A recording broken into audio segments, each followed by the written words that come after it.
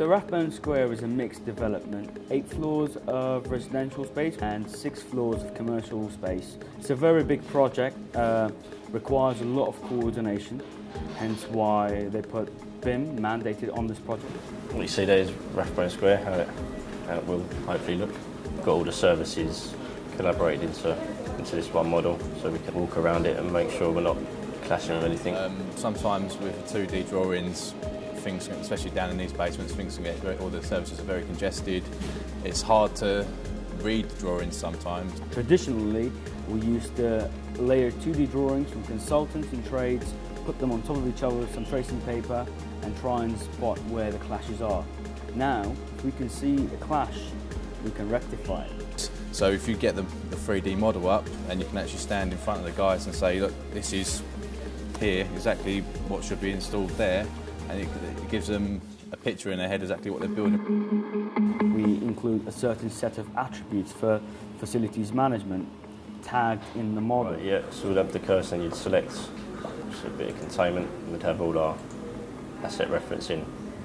It tells us what it is, where it's located, the asset code, building, level, that sort of thing. So what we did with TClarke is we sat down, wrote BIM scope of services. We'd like to see containment being designed, we'd like to see all the bracketry, we want to see all the electrical equipment, everything in all the right places, and coordinate with other trades.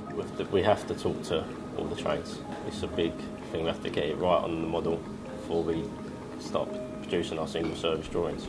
So we all understand our own services, but you might look up in the scene and you think, what's that bit of ductwork, what's that bit of pipe work?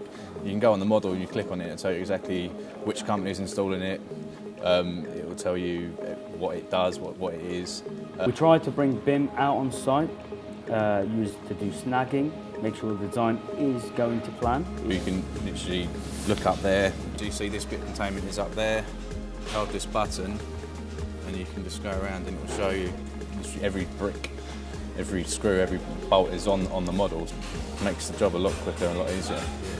I mean, the Clarks have been modelling for, almost a decade, but adding the additional BIM coordination from other trades in the industry now is a difficult, task. But slowly, you'll see that the industry now will start to follow suit.